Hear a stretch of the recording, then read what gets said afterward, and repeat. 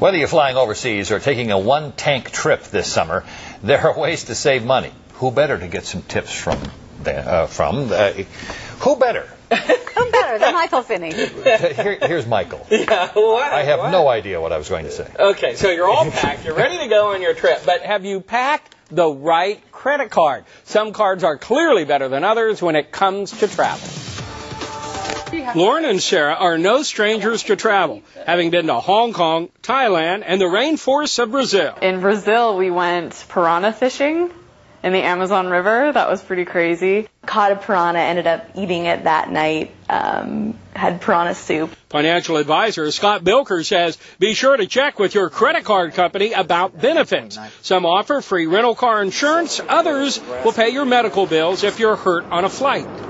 Or even baggage insurance. So if you lose your baggage, you might get some money there. And check this out. Some credit cards offer discounts with their retail partners. You can get 20% off from certain restaurants or stay at certain hotels and get $200 off at the spa.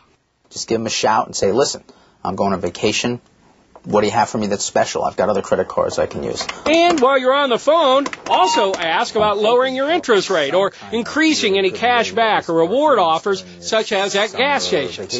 Finally, Bilker might get an argument from some banks, but he recommends taking your credit card with you and leaving your debit card at home. If you lose your debit card, you risk losing more money. Your credit cards give you more protection under the law.